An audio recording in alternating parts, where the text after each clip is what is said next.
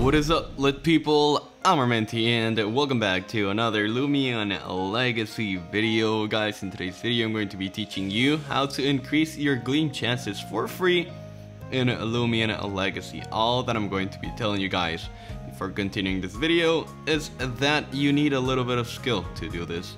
Contrary to in regular Pokemon, there is no chain fishing on Loomian Legacy. However, there's this really cool thing that you can do before fishing, and you will be increasing your GLEAM chances for free. This is a 25% GLEAM chance increase. Alpha Goppy is 1 in 128, and a Gamma Goppy is 1 in 640. All of this is with the GLEAM Charm and the GLEAM Boost. Well, if you do this that I'm about to tell you guys, the Alpha Goppy chances goes from 1 in 128 to 1 in 102, and the Gamma Goppy chances goes from 1 in 640 to 1 in 510. The same applies to every other Loomian that you can get through fishing. So basically, if you do this while you fish, you will be reducing the chances, or well, increasing the chances of the GLEAM by 25%.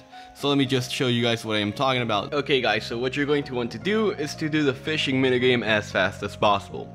If you do the fishing minigame before the green bar goes down the line in the middle, a green circle will appear, and this basically means that your chances for the GLEAM in the current encounter have been boosted by 25%.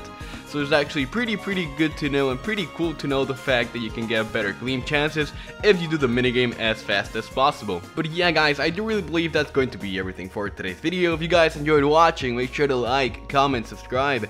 Thank you guys so much for watching this video. I'm Raimie and we lit.